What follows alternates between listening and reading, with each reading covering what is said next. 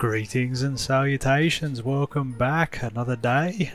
Today we're going to have a look at the blockchain bunker and some of the building decisions that I have made up to the point where I'm at, and why those decisions have been made. So firstly, this was my original concept. I thought we needed to get as many bases as close to each other as possible so that we could interconnect them all in a 6x6. It just so happens that an MLRS rocket would take out all 4 of those bases. Now, if we spread out our bases in a line, any MLRS strike should only hit 2 at max. That's a lot safer. As to rocket splash, if we have the buildings too close to each other, well, they're going to get splashed by rockets, so our raiders can raid 2 of them at the same time, and we obviously don't want that happening. That defeats the purpose of this. Let's just make sure we know rocket splash 1 foundation in each direction, and that definitely splashed. So we want to have honeycomb, and we also don't want to have just a 1x1, we want to have a 1x2, so let's try out this to see if we can get a triangle on each side. They'll be close enough, hopefully, but not close enough that they both get splashed by rockets.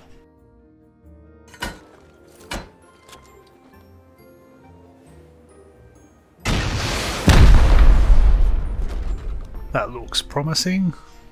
Full health there, and full health there, so that's a workable gap. And now let's hope that once we build up the bases, that the industrial pipes will be able to reach from the core of one base to the core of the other base.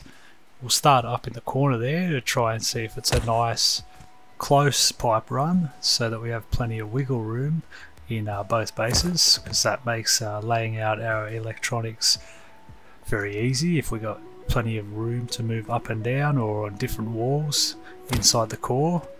But we'll run it over to the other base. We started in a pretty far corner in the other base as we said, so we'll see just how much wiggle room we get on this base. You always have a bit of difficulty. One tip that I can give is you just got to try and hover it above the edge, because then that'll sort of let you take your pipes either way, whether it be down the wall or across the top of the roof.